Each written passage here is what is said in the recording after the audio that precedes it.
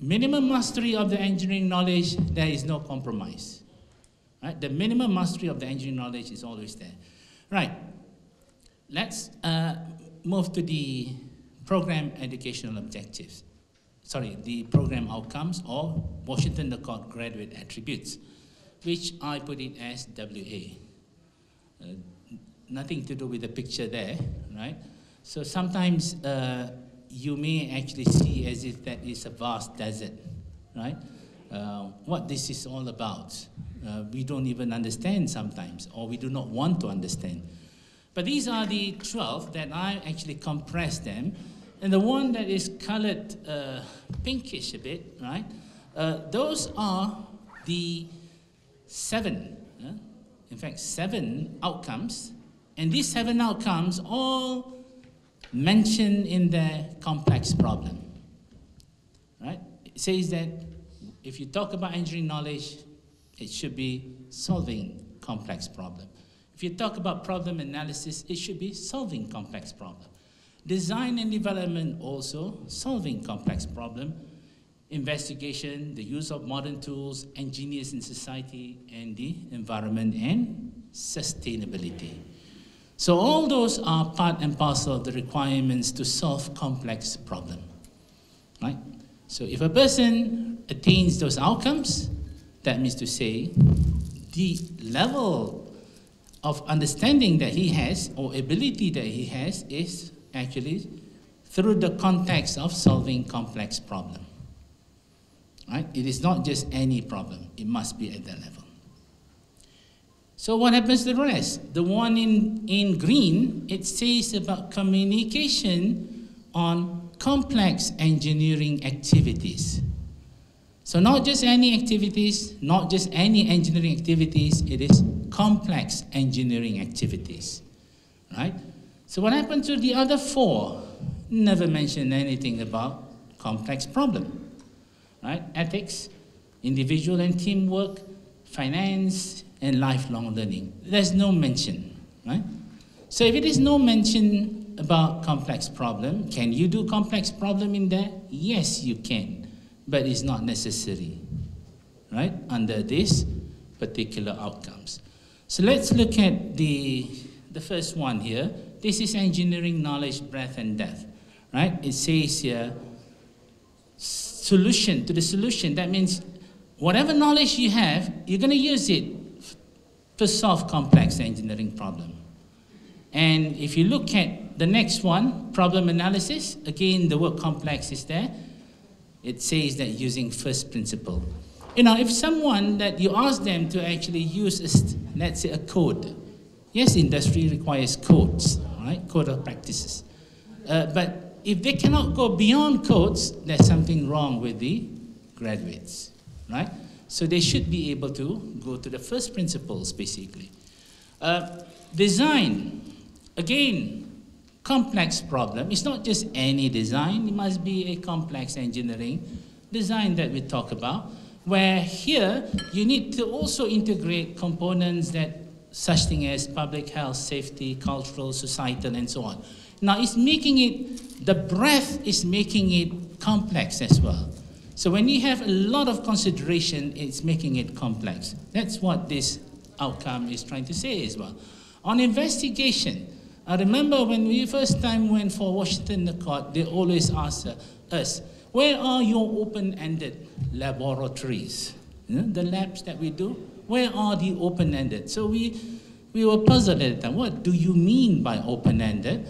Because we are so used to a structured kind of labs, step by steps, everything is probably given on the plate. And that's what many of us are actually practicing. Now, open-ended means you can have many solutions, isn't it? So you have to think, you have to find out what is actually the best that you can actually derive from in those laboratories.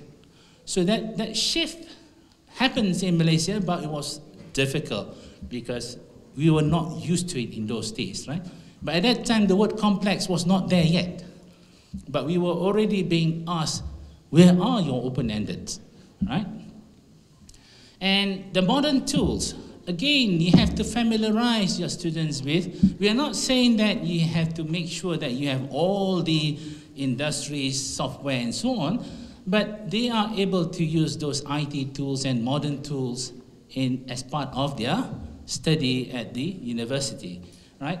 Modeling is one of them, right? If you can actually go and move into this direction, you know that the future we talk about with IR, Industrial Revolution 4.0 and so on, this becomes very useful, right? Now moving on, engineers in society. Again, this is about informed by contextual knowledge to assess society, health, safety, and so on. Again, to solve complex problems. Do you see the similarity with the other one on design just now? Because the breadth is actually now there, right? So the more context you put in, the more complex it becomes, right? And that's, I mean, if you have only 2 parameters, it's easy. When you have 5 or 6 parameters, it makes it more difficult when you have to integrate them. Environment and sustainability. And again, in this particular case, the impact of professional engineering works to the solution of complex engineering problems. Now, I just wanted to explain those bits. It's not meant for you to actually learn about everything today, but you could actually go through the rest of them. I just wanted to highlight the complex problem of the 12 graduate attributes of the Washington Accord, right? You'll have your time to actually read all this later on. Okay, the knowledge profile, we've seen yesterday that you need to make sure all the 8 of them there. 8, remember, even for engineering technology, there are 8, right? That's for Sydney Accord. But for Dublin Accord, there's only 7. They don't have to do research. They are not expected of to do research. That's what it is. So this is what the knowledge profile talks about, theory-based science. So we check our curriculum. Do we have these natural sciences in ours? Why do we need them? Mathematics, conceptual mathematics, theory-based engineering fundamentals, specialist knowledge, which we are actually familiar with. But how much of it? Have we ever analyzed our curriculum, right? And Washington Accord never tells you how much it should be, right? Because it depends on your niche eventually, right? How much that you want to actually move forward. So there's no one size fits all here. So it is non-prescriptive, right? Washington Accord is very non-prescriptive in this particular area. All right, so you have the 4 years. And imagine the WK stands for the, do you remember what was WK? Knowledge profile. K stands for knowledge, right? So how many of them? You see, a bad lecturer will always ask the question and he answers himself. Like me, I'm a bad lecturer, so I ask question and I answer it. A good lecturer, if someone asks him a question, he will then deflect that question to another person. That's a good lecturer, right? So I'm a poor lecturer, that's why I ask question and I answer myself. Never give solutions to your students. You have to make them think to get that solutions, right? You can bring them to the solutions. But today, because time is so limited, I have to be a bad lecturer today, right? So all those 4 knowledge profiles, there are about 8 knowledge profiles, but the first 4 knowledge profiles, they are all related to the first 2 graduate attributes, which is engineering knowledge and problem analysis, if you see them, right? And that's what is being specified in the exemplars of Washington Accord. Now, if you look at the other knowledge profile, it links up to the graduate attributes of design. Engineering practice, it's modern tools. When it comes to engineering in society, it's actually all those 3 graduate attributes. And when it comes to research, the literature usually is under investigation. That's under investigation related to research literature. Now, we know that there are 12 program outcomes, right? How many of them are there now? You can count 1, 2, 3, 4, 5, 6, 7, 8. Where are the 4? Hidden. They could actually be anywhere in the knowledge profile. That's what it means. So you have that 4 missing, but they could be actually distributed within all those knowledge profiles that we talk about, the 8, right? And that's how you need to interpret this Washington Accord graduate attributes to the knowledge profile, okay? So, yeah, Arabs are very good at giving us a huge feast, right? It's a complex problem to finish it. Right? Maybe the solution is if you don't finish, you pack it and distribute to the needies. That's one solution. There could be many solutions to it, right? But we want students to think about all these solutions, really, rather than giving them the solutions, right? But this is a camera trick. Right, so complex problem solving.